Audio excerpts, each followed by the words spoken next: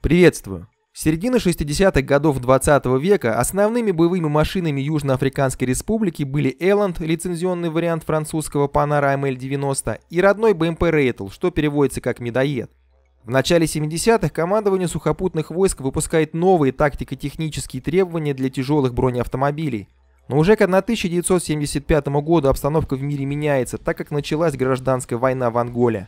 Я не буду описывать всю политическую ситуацию на карте мира в тот момент, скажу лишь, что ЮАР вторглась на территорию Анголы с юга, оказывая поддержку своему оккупационному режиму в Намибии, а Анголу поддерживал СССР. Таким образом, на полях сражений столкнулись боевые машины Эланд, БМП Рейтл и Т-54-55.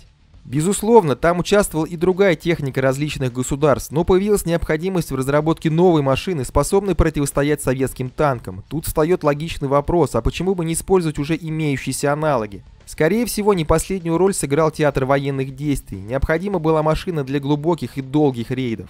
В итоге, в рамках программы «Новое поколение бронированных машин» в 1982 году было представлено несколько концептов новой техники. Одним из вариантов стал 8-колесный танк «Бисмарк». Что касается корпуса, то, скорее всего, был использован один из прототипов южно-африканской боевой разведывательной машины «Каракал», разработка которой стартовала в 1976 году. Но если весь вес машины «Каракал» составлял 28 тонн, то «Бисмарка» был практически в 2 раза больше. По одним данным, лишь вес машины без башни составлял порядка 40 тонн, с башней все 55 тонн, а это боевая масса знаменитого танка «Тигр». Хотя другие источники называют всю массу машины в 41 тонну. Но как бы то ни было, точных данных по защищенности корпуса нет, но известно, что бронирование машины донора было усилено. Кстати, почему Бисмарк? Все дело в том, что техническую поддержку при разработке новой машины оказывали специалисты западно-германской фирмы Туссен-Хеншель, которые за ее вес и форму башни дали наименование линкора немецкого военного флота времен Второй мировой войны. Башню Бисмарк получил от южноафриканского основного боевого танка Олифант-1Б, который являлся модификацией британского Центуриона Марк V. Главное вооружение – южноафриканский вариант английской 105 мм танковой пушки L7А1. На данном орудии имелся теплоизоляционный кожух из стеклопластика, приводы наведения пушки и разворота башни были электрические. У наводчика устанавливался перископический прицел со стабилизированной линией визирования и встроенным лазерным дальномером.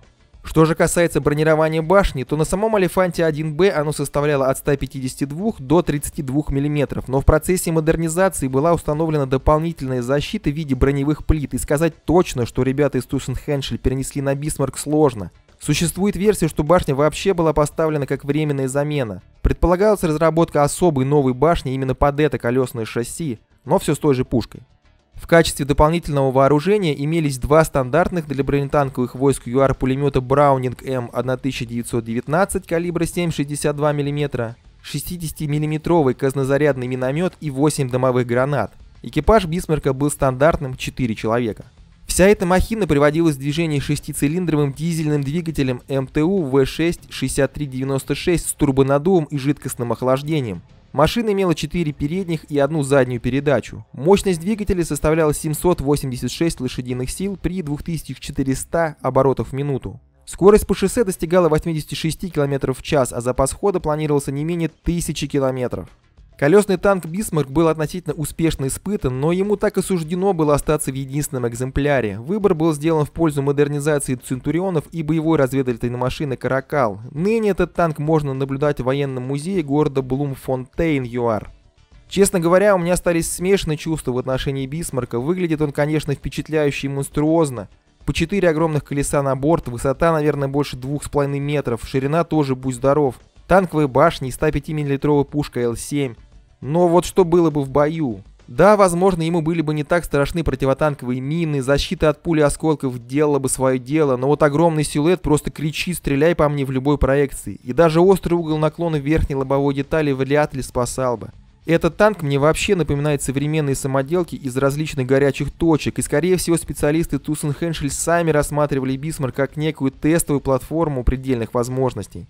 Есть что добавить, исправить, прошу в комментарии. А на сегодня это все. Спасибо за просмотр. Кстати, об этой машине мне рассказал один из подписчиков. За это ему отдельное спасибо. Если вы также хотите посоветовать материал для видео, прошу в отдельную тему ВКонтакте. Ссылка будет в описании.